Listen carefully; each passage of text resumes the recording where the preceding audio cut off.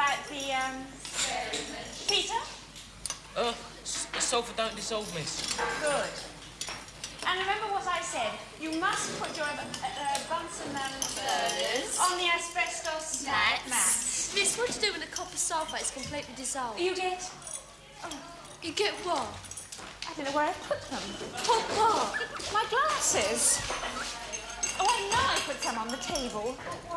Filter papers. Oh, I do wish I could find them.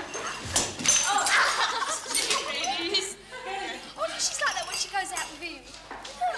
Graham, of course. Darling, I love you. When I look into your eyes, I know that you're the only one for Mrs. Thomas. If only I could find my glasses. Trisha, Kathy, Madeline, what on earth is going on? Now, pull yourselves together. You're never going to finish at this rate. G3, you must get on.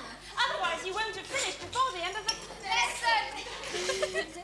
What's so funny anyway? None of your business. Don't know why you're going to school council. Right in case you are. It takes one to know one. What are you campaigning for anyway?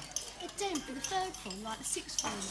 And new hairdryers in the change rooms. What on earth do you want hairdryers for? Because we've got long hair, of course. That's why you wouldn't be any good on the school campus, because you don't understand our needs. Less noise, please. Yeah, I mean, it's right, I only had one class rep. The girls don't understand what we think are important. They always want about hairdryers and that. We don't want hairdryers. No, we've got the tuck shop.